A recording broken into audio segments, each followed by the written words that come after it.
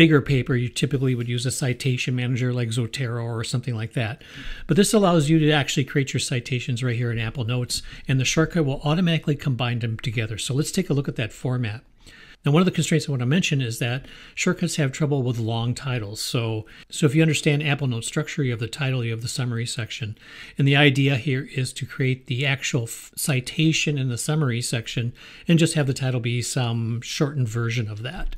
And what the shortcut will do is it'll combine it together. Now, you can obviously have this in any citation format you want. I have it in MLA, but it could be any other type of citation.